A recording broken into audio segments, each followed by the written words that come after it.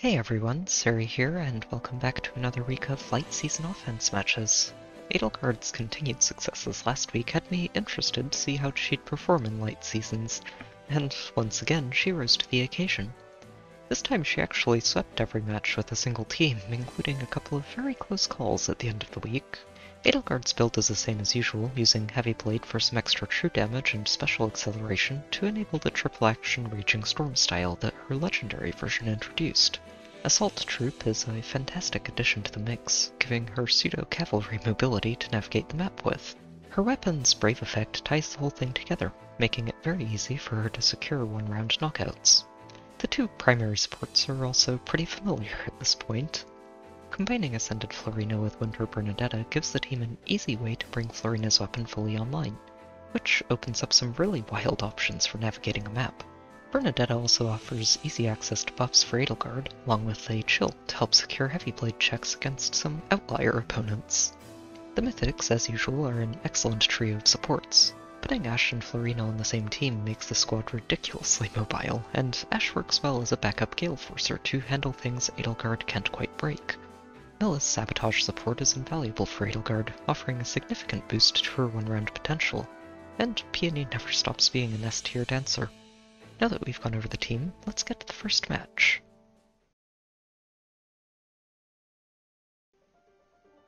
This was a fun match to run into early in the week. They've got a cool team put together here using the combination of legendary Hector and Pent to enable a fully charged Blazing Flame for their legendary Lilina and a fully charged Blazing Wind for their Happy.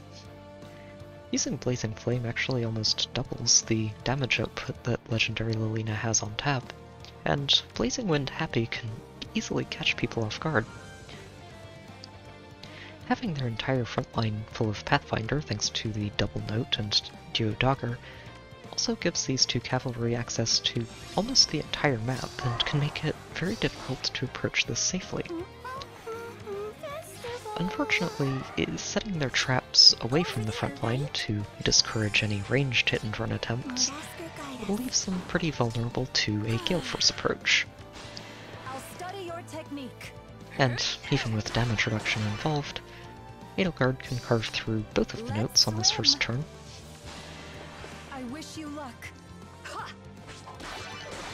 Before using Florina to warp all the way back to the range of our safety fence. And then we just wait a turn before going in on the rest.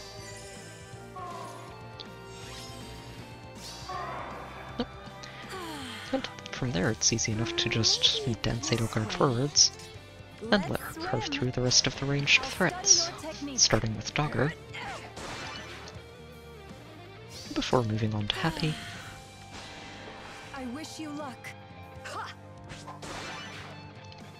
And then boxing in Pent while taking down Lilina. Hector isn't something that's ever going to be able to threaten her when she's defending against him. And since his armor mobility is pretty limiting, we can just start moving forwards to collect these Aether pots. It will be done.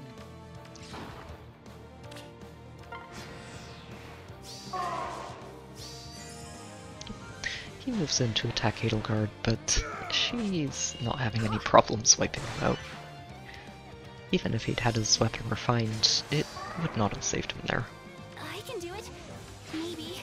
From there we can just smite Florina forwards, pick up one Aether pot, and then have Peony move in to dance her, snag the second Aether pot, and have Edelgard close out the match. I wish you luck.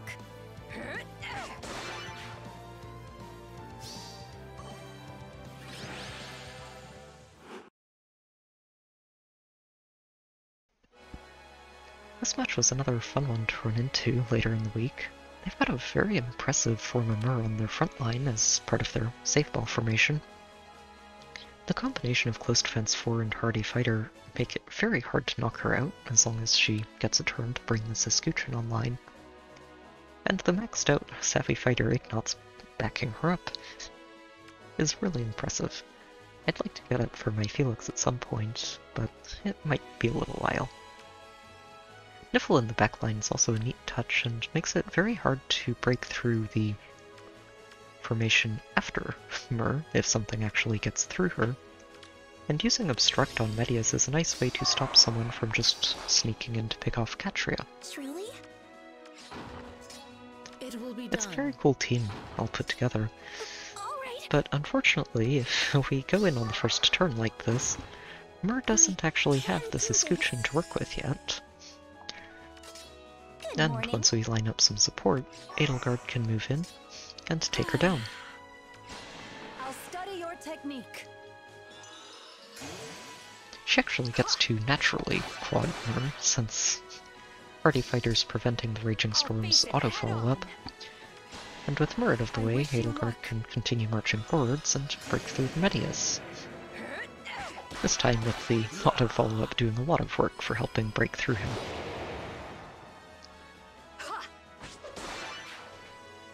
And with front line broken, we can just retreat all the way back out of range. Didn't even need Florina's warp effect this time, since their threat range is a little bit limited here, once their front line is down. And from there, Edelgard can just continue cleaning up the rest. I'll study your technique. So this is in marching distance, so she's an easy first target.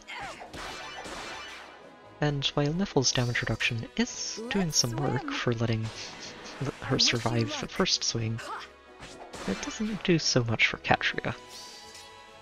I do not object. Repositioning Florina forwards here actually means that we can move her far enough up to give Peony access to Edelgard after she carves her way through Ignatz. Even with the combination of Savvy Fighter and Niffle, he can't survive the follow-up attack. And the dance gives Edelgard a fourth action in this turn, to move in and take down Niffle, while also blocking Letitia into a corner. I can do it. Maybe. I bestow my blessing. And with Letitia locked away, they can't really do anything this turn. So we can just move on to the next one, pick up our Aether Pots, and then let Edelgard close out the match. Let's swim. I'll study your technique.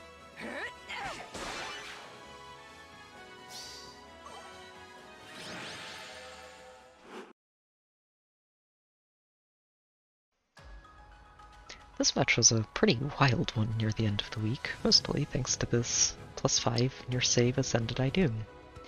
I honestly wasn't expecting to use Edelgard to clear this match when I saw her, since Idun's a very hard unit for Edelgard to actually break through, and especially with Dragon Wall and Tiki and Medius boosting her, it becomes almost impossible for Edelgard to crack through this in normal circumstances.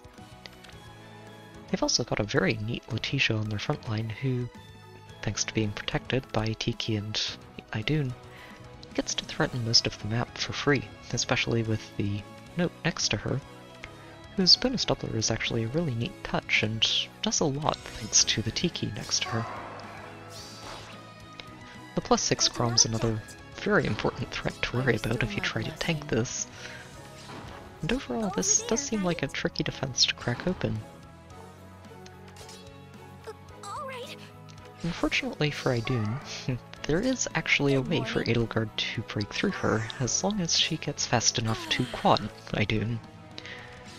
Which, thanks to the joint drive speed from Florina and the buffs she gets from Peony as well, and Milla too, mean that Edelgard can just barely survive this Glimmer, and also finish Idun off.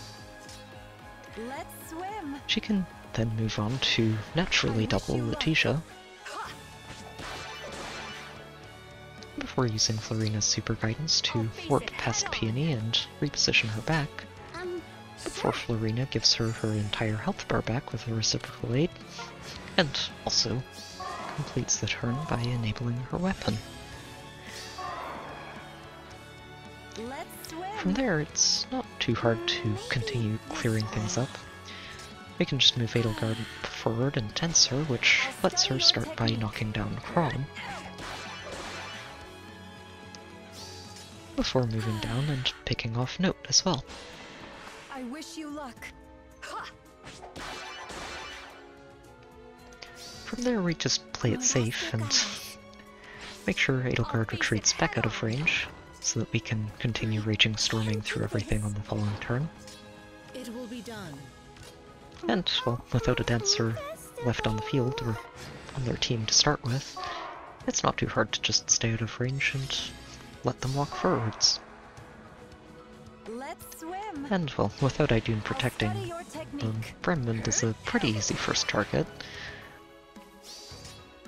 And Edelgard can move over and take down Medius next. I wish you luck.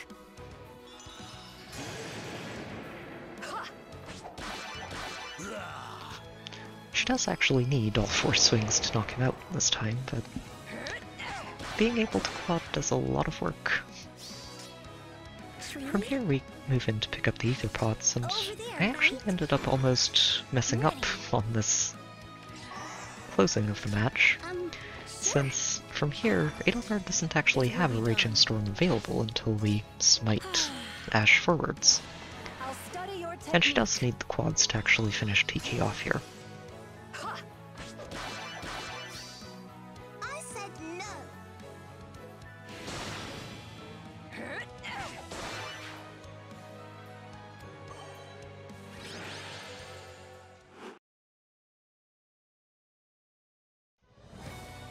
This match was a really fun one at the end of the week. It's another triple Pathfinder setup, this time with 2 invested Duodoggers and 1 Note. And it's very hard to engage on this team on the first turn thanks to their structure and trap placement. Which is important since Sarah means that their double dance trap with the Duodogger as the 7th unit will always go off as long as it's not being shut down by a safety fence. And once Azure dances forward onto this Dogger, it's very easy for them to get the rest of their team moving, and probably find a knockout from there. We do end up just taking this first turn to set up, because I couldn't quite find a way to engage on this on the first turn and then get back out of their threat ranges safely.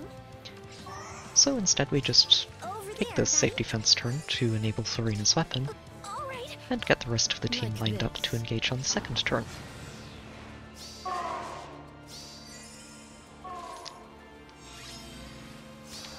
From there, Edelgard can reposition Florina forwards, and Florina can break this first Aether pot before waiting in place, which lets us dance Edelgard and have her use the Super Guidance to jump past the healing tower and take down the first Dogger.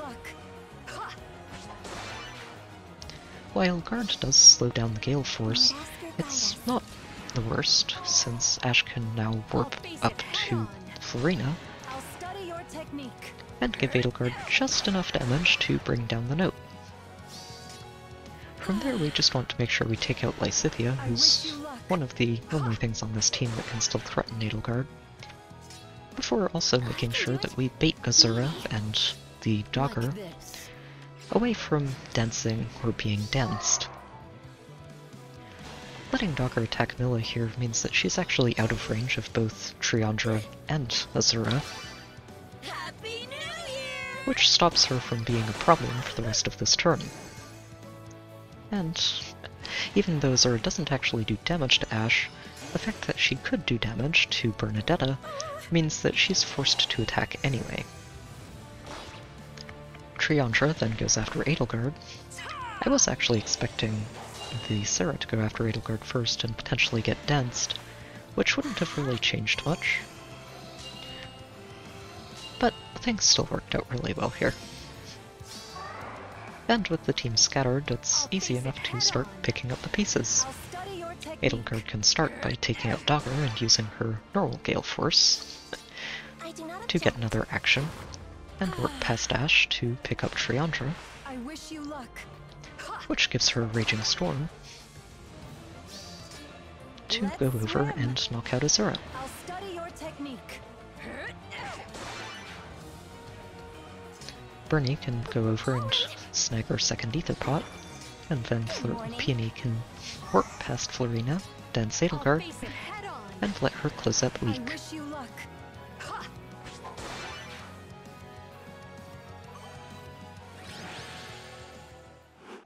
Overall, it was another really fun week with Summer Edelgard.